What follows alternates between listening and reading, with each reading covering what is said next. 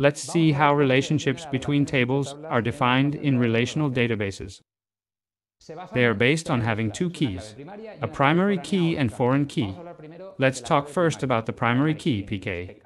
It is a column or group of columns because it can be composed, which makes each row have a unique identifier. A table can only have one primary key. In this case, notice that the social security number column, that is the one with the key, is unique. The name can be repeated.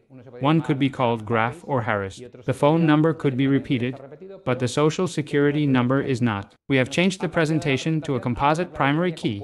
When one column is not enough, two columns are used. For example, in this case, the primary key, that is unique, is composed of the student number and the course number. And then, the grade. We could always create an additional column called relation ID and put in an auto-incremented number that will never repeat, which would be unique. But there are times when it is better to use a composite key. This key that we have talked about, the primary key, is used to relate to another table with a field which is called a secondary key.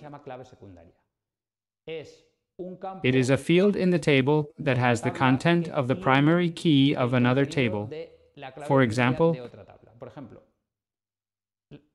in a database that has courses and students, we have here that in the courses table the primary key is the course ID, which is unique and it is an auto-incremented number. Then we have the title and the number of credits. At the student table we have the student ID, which is also unique, the name and a field that has the same content as the primary key of the course table. With this we can relate these two tables. In this case, they have the same name. They don't have to be called equally, although it can be practical to be able to relate it at a glance. But what it does is that we can extract data from both tables at the same time. It is important to maintain the referential integrity, which means that in this field, there can only be course values that are in this table. For example, if the courses range from 1 to 3, here it would not make sense for there to be a 4 or a 5, because it would no longer have integrity with the courses that a student can have. It could only have these 3.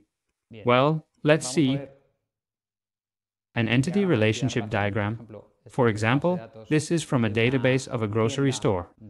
We see that we have a table for customers, employees, carriers, orders from customers, the details of each order. Another one of products, like bananas, milk bricks, and macaroni. Here we could have a list with 3 kilos of bananas or 2 bricks of milk. Then we have another table for suppliers and for categories. Notice that all of them have their unique primary key.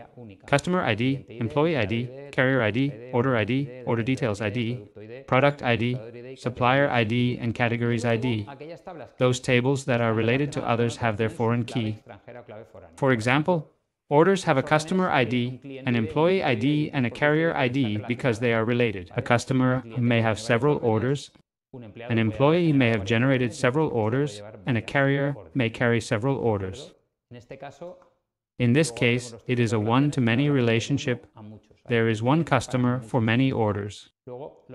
One order may have many order details, and one product can be in many order details, or one supplier can supply many products. A product has to have one category, but a category can have many products. Here we have another database with courses and students, where students have a student IDs, a name, and a city.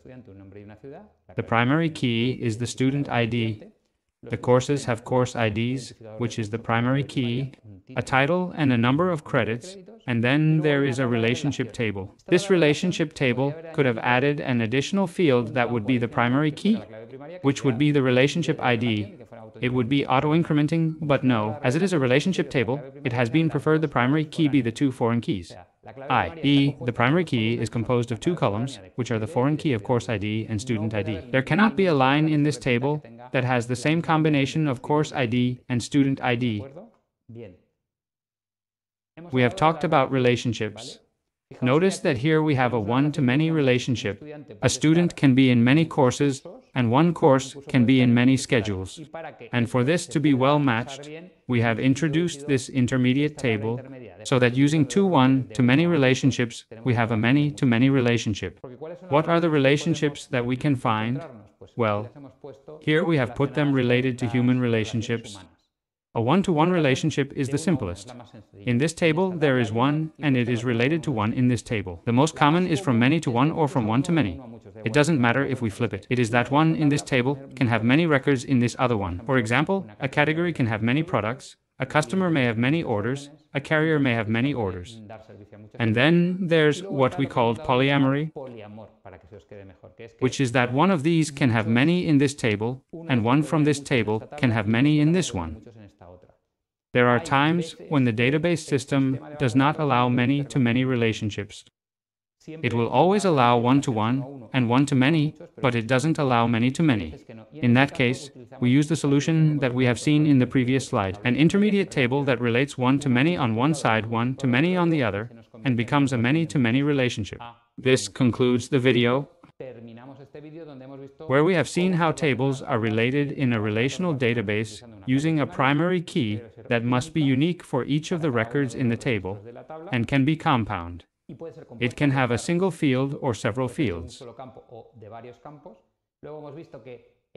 Then we have seen that in the tables that we want to relate to that table, we use a foreign key, FK, which is a copy of the content of the primary key of the table we want to relate. And we have seen a diagram of how the tables are related. Finally, we have talked about what types of relationships there are: one-to-one, one-to-many, and many-to-many.